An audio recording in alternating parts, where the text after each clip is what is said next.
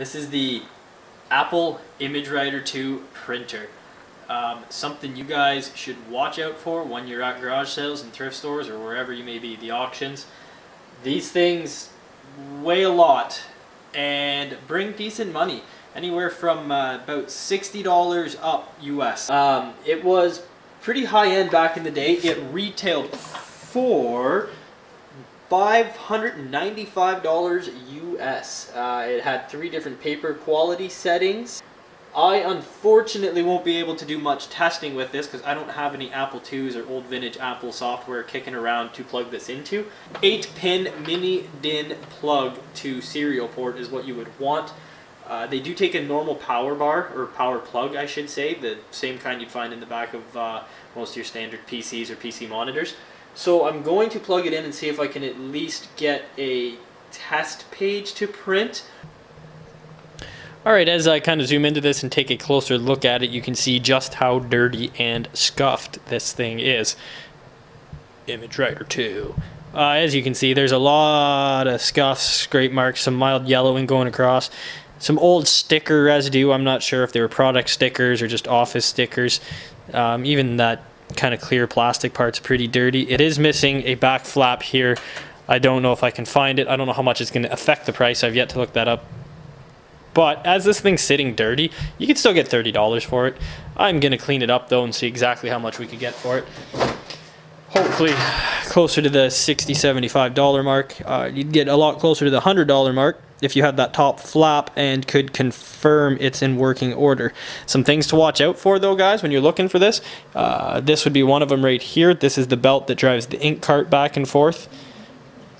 A lot of the times this rubber will get very old and brittle and corroded and crack. That could be one of the main reasons it's not working.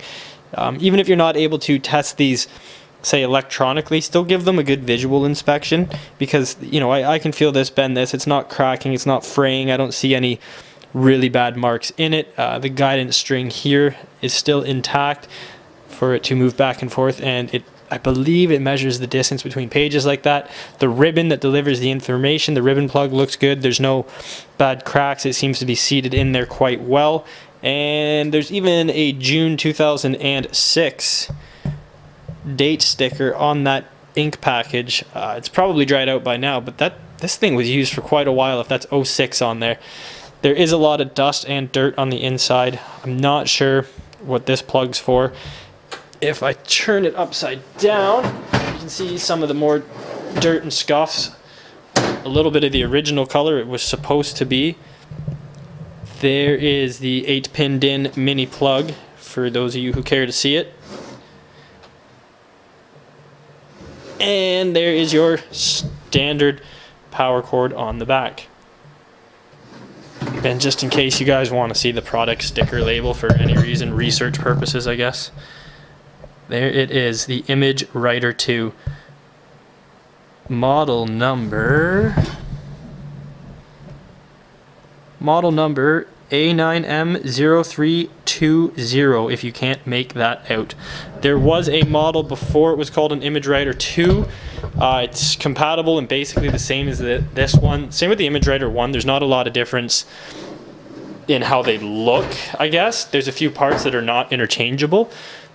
But the best way to tell if you have a first edition Imagewriter 2, it actually won't say Imagewriter 2 there. It'll just have a serial number on the back. Imagewriter 1 obviously just says Imagewriter. And yeah, that's how you tell. Imagewriter 1s, I believe, are actually worth a little bit more. And here is your vast amount of buttons with off, on, select, print quality, line feed, form feed, and obviously a couple of lights. So before I get to really cleaning this thing up, I guess I should plug it in and see if it even makes any noise or lights up. Alright, I got my power cord. Had to steal it from the office printer because I am not sure where my power cords are. A lot of stuff has been moved around and kind of gotten lost or packed up for that house move we did. So yeah, stuck with stealing one of these right now. But that's alright. It'll still work. Put that into the back. I'm going to hope it plays with the lid off so that I can see what it's doing mechanically inside. Now, this would be considered a dot matrix printer, and I believe because it's a dot matrix printer, the paper it would have used back in the day would have been fed in through a spool, which would be up here. It would have been the paper that have those little tiny holes that run all the way down the side of it, and you used to have to rip off the side pieces and tear the paper at the perforated edges. I don't know, anyone born before probably 1999 remembers that. So here comes the moment of truth. Let's hit that power button.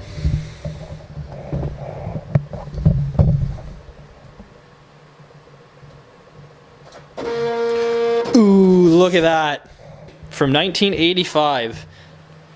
So, you know, over 30 years old. And hit that power button and she's still fired up. Yep, print quality changes between the three lights. When I'm clicking it, you can probably see that in the corner. Select changes, line feed, form feed. Turns off. Turns back on.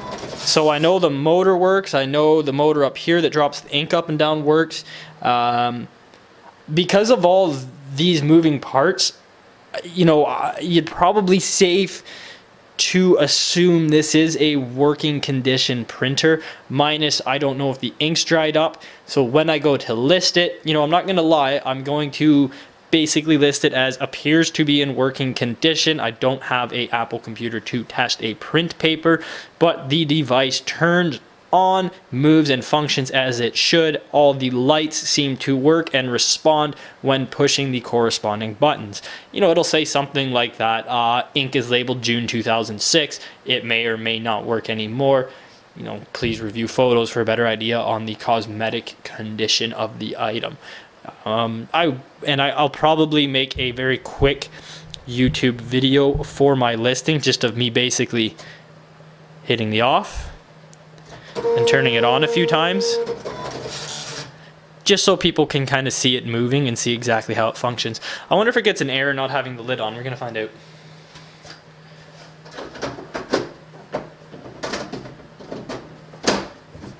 No.